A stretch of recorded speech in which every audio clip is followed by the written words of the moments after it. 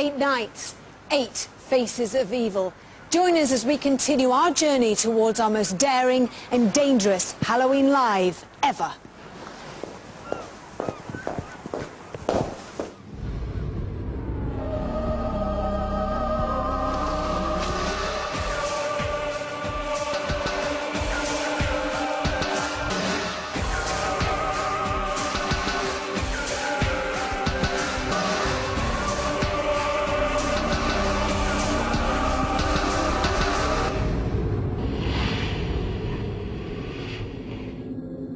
Welcome to the magnificent and atmospheric Morecambe Winter Gardens, our base for this most haunted live investigation. Tonight is our 3rd night hunting down some of the most terrifying and villainous faces of local history. Our intention is to summon 8 of the area's most evil characters, possibly unveiling their physical identities as we race towards our deadline of Halloween. Voices from the ether, tragic loss of love in wartime England and paranormal activity hiding within modern-day technology are just some of the areas up for investigation tonight as we attempt to uncover the 3rd face of evil. On Saturday, we unveiled the beast. Last night, we confronted the butcher. Whose face will we find tonight?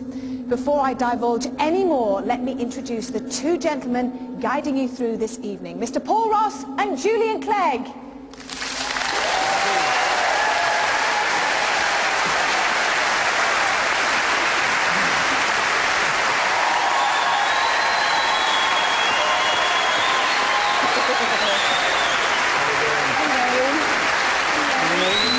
Lovely to see you both too. How are you both feeling then after the last couple of nights? I must say, after last night in particular, absolutely astounded because I've never heard such clear sound that we got last night. 16 taps, we could hear it as clear as a bell. It was incredible. Very, very loud. And what about you, Julie? Was everybody hearing it at home as well? Yes, there are lots of reaction on the webcams again, and lots of reaction and stories about the Winter Gardens, interestingly. And of course, you've put me on the haunted side of the stage. I'm sorry. Thank you. Yeah. So, Paul, what are we up to tonight? Well, as you'd expect, it's going to be an amazing night after an astounding start. And if you're wondering, how can they possibly follow last night? If that's the question, here is the answer. Here is just some of what might be in store for Yvette and the team tonight. I thought I heard something and I just thought it must be something outside. No, just like standing right here. What, was it a door? Yeah. It was just like dirt, and it was like either looking at it or something. It's actually a paranormal investigation first. This has never been done before, to use ultrasound and attempt to communicate with spirit. So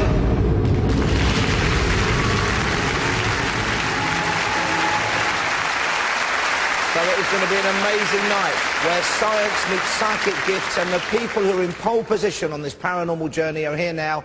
We've got them. I know you love them. Carl Beach and Yvette Fielding.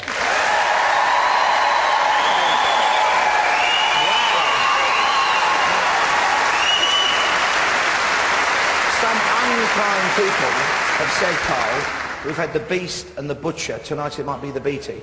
We're not having that, are we?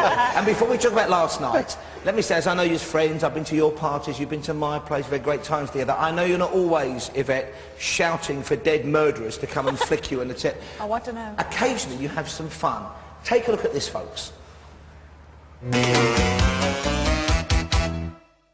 I don't know what Carl's going to get up to whilst I'm away. I haven't a clue. Normally he sees it as a good time to kind of go and buy things, boys' toys and things like that. I never thought I'd miss you half as much as I do. I'm missing Carl terribly, really bad. I always miss Carl and the kids terribly. Hello, Mum. Can I buy another car? No, you can't buy Oh, come on, it's beautiful. We have 6 cars. We are not. If you get another car, I mean it, Carl, don't be silly. As soon as I wake up every night. I bought something.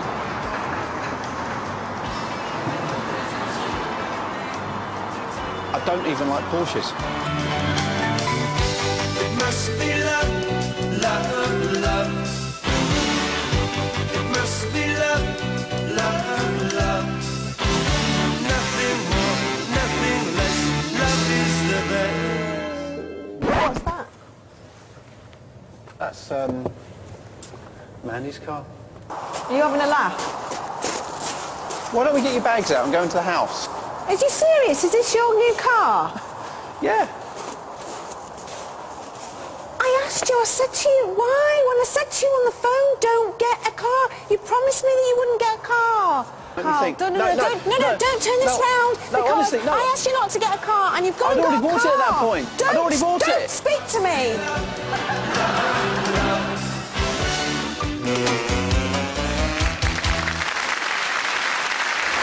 Now,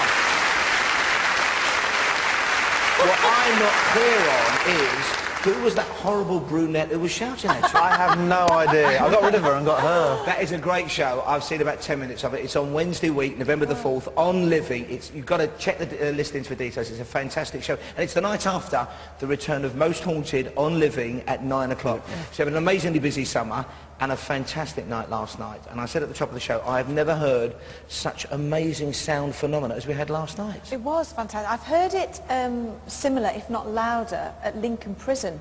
And that was really quite frightening. So it seems to be sort of, I don't know, in my experience, prisons, jails, courts, you seem to get really strong activity. And I love it when, you know, Nick Keane, who'd never heard that before, and our audience member, Cherry, she was absolutely, couldn't believe it. It was just like, wow, I've never heard this before. And everybody's looking at everybody's feet, and everybody can see everybody else, and, you know, somebody's not banging away, and it's fabulous. And I was talking to Brian Shepherd and Chris Robinson, of course, the new team member, our Dream Doctor, and Chris was saying to me that actually, of course, in a place like a prison, you get almost like a clenched fist of misery and emotion, and it can be from any stage in the prison's history, and I suppose that's what you're all sensing, because it was very chilling last night. It was extremely chilling. I mean, prisons always have that, because it's very emotive anyway, being in a prison. But when you're in these cells, or when you're in a courtroom, and because you think the emotions that must have gone on. I mean, people, even the innocent that were found guilty and maybe have been hung, even though they were innocent, and then maybe years later found that they were innocent.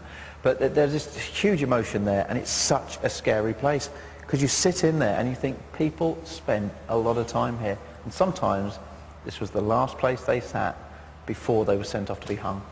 That is a really scary thought, and it was an amazing last night, and it kicked off at a house in Lancaster, the scene of two hideous double murders where bodies were dismembered. It happened in 1935, and that was just the beginning of the journey. Here's what happened last night, just some of it. As I say, the people that he strangled her, and he's quite happy with the fact that he's cut her up. You're a murderer, aren't you? You're jealous. You're pathetic, jealous man. Oh, Jesus! At first I felt like I was moving downwards like that. You alright, Carl? I'm going to throw up. No, you... What?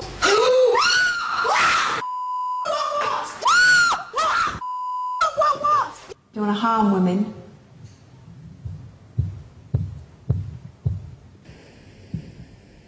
I can hear the knocking. Doctor, yes, how did they kill him? They've hung him. 1936.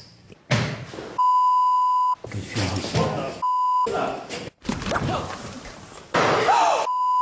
Alright.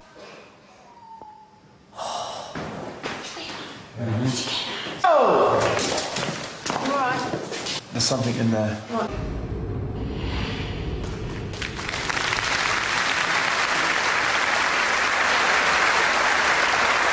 We should say, of course, the cells, the courtroom area have been completely locked down, and those sounds were coming from empty cells and from behind doors where we knew there were no crew members. It was an astonishing night. It really was, and that's something that we've kind of always done. We've sort of made sure that all the doors are locked, no one can come in, no one can get out, and so on. But we sort of thought we'd really implement it on this particular live, and especially here, you know, in this haunted theatre, very haunted theatre, may I say, for the audience. You know, it's really important to make sure that, you know, everybody knows exactly who is where, everyone is accounted for. Any paranormal investigation, some people wear high-vis jackets, so you know exactly who is who, and so on. So it was really important that we made that happen. And we're starting here tonight again. The vigil of the investigation starts here in Carl, and I know you're really keen for anyone here tonight in the Winter Gardens in Morecambe who feels anything to let us know. Yeah. Plenty of people around. Yeah, I mean, this is, you are basically, everyone in this audience, you are part of this not just the Most Haunted live by being an audience, you're part of a vigil tonight, and the vigil continues when we've gone to where we're going next. And you guys, if you feel anything, you hear anything, you see anything, please, please, please let anyone around you know, and certainly some of the guys that walk around, just put your hand up and let them know, because